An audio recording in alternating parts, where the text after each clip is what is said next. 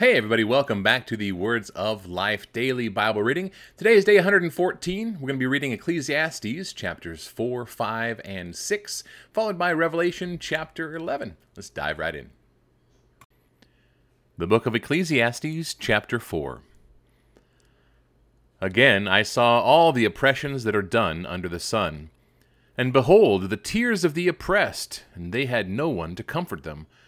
On the side of their oppressors there was power, and there was no one to comfort them. And I thought the dead who were already dead more fortunate than the living who are still alive.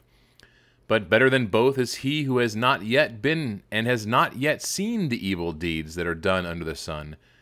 Then I saw that all toil and all skill in work come from a man's envy of his neighbor. This also is vanity and a striving after wind. The fool folds his hands and eats his own flesh.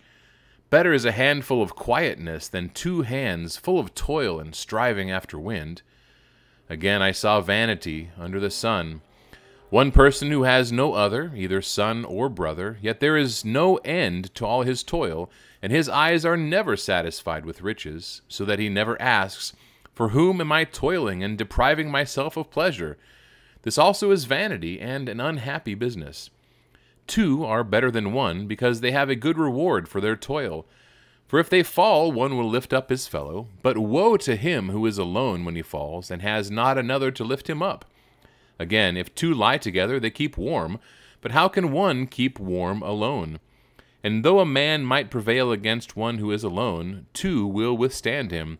A 3-fold cord is not quickly broken. Better was a poor and wise youth than an old and foolish king who no longer knew how to take advice. For he went from prison to the throne, though in his own kingdom he had been poor born. I saw all the living who move about under the sun, along with that youth who was to stand in the king's place. There was no end of all the people of all whom he led. Yet those who come later will not rejoice in him. Surely this also is vanity and a striving after wind. Ecclesiastes chapter 5. Guard your steps when you go to the house of God. To draw near to listen is better than to offer the sacrifice of fools, for they do not know that they are doing evil. Be not rash with your mouth, nor let your heart be hasty to utter a word before God. For God is in heaven, and you are on earth. Therefore let your words be few. For a dream comes with much business, and a fool's voice with many words.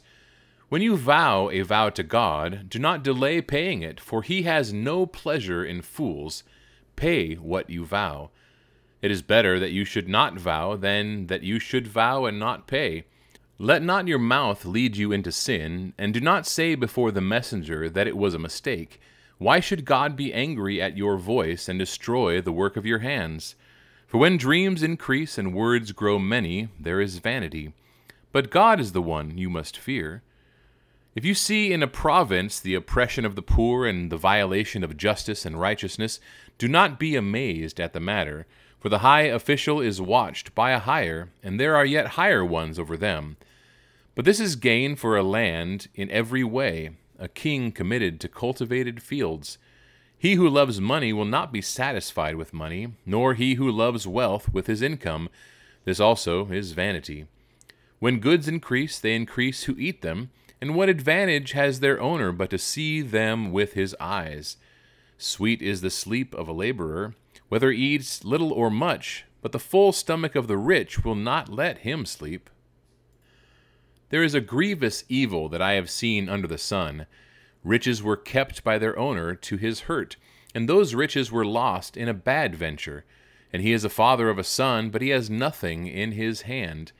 As he came from his mother's womb, he shall go again, naked as he came, and shall take nothing for his toil that he may carry away in his hand. This also is a grievous evil. Just as he came, so shall he go. And what gain is there to him who toils for the wind?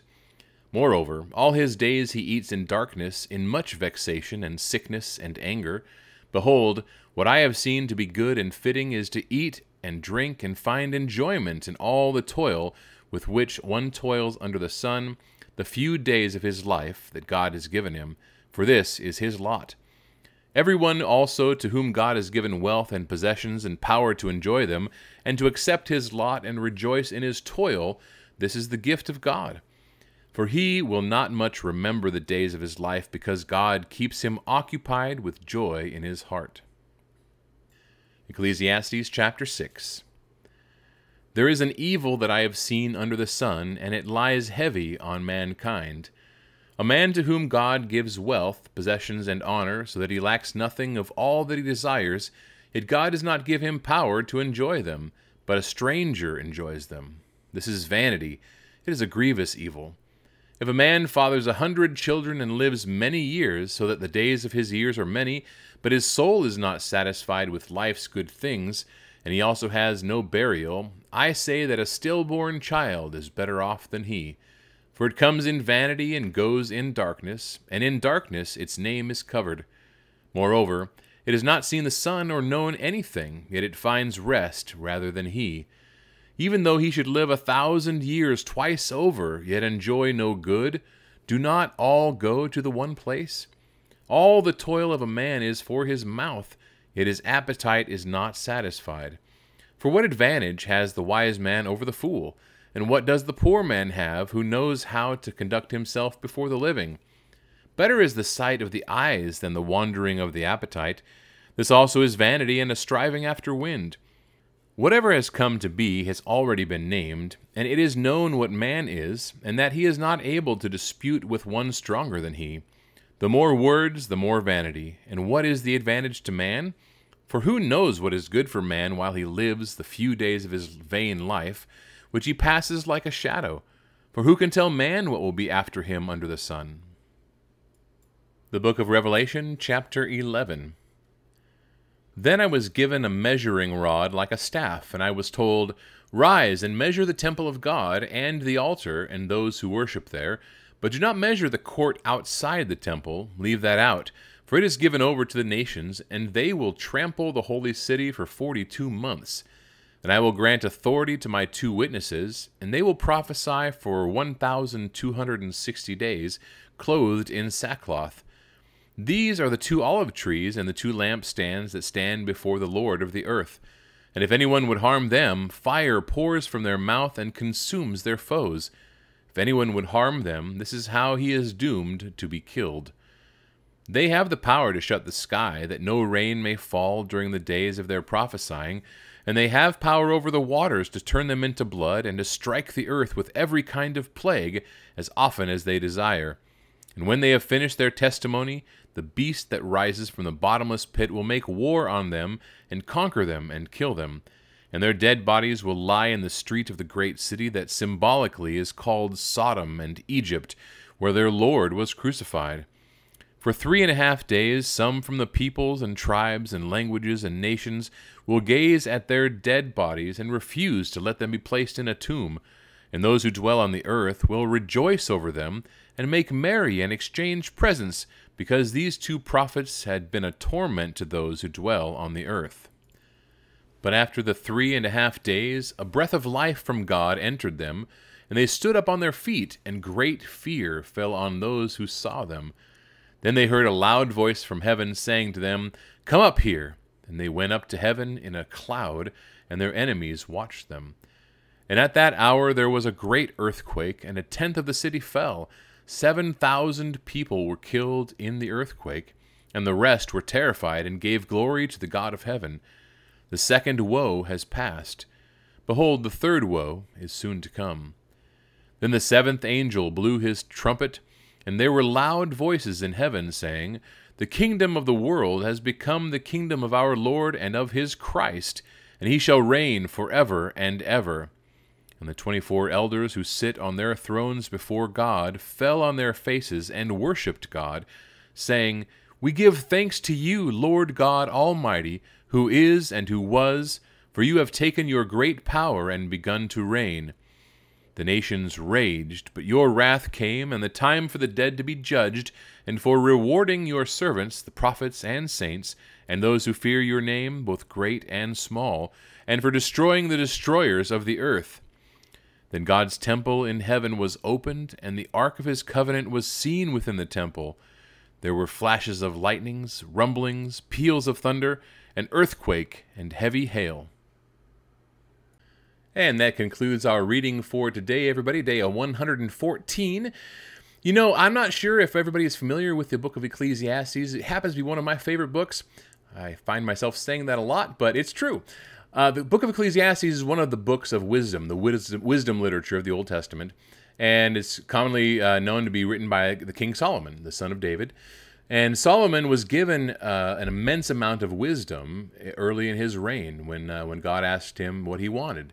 And Solomon asked for wisdom, and he was granted that. And kings and queens from all over the world would come to Solomon to see and to get wisdom from him. Solomon, in his wisdom, decided to embark upon this journey of exploration. He wanted to find out everything the world had to offer, and that's kind of what we're seeing unfold here.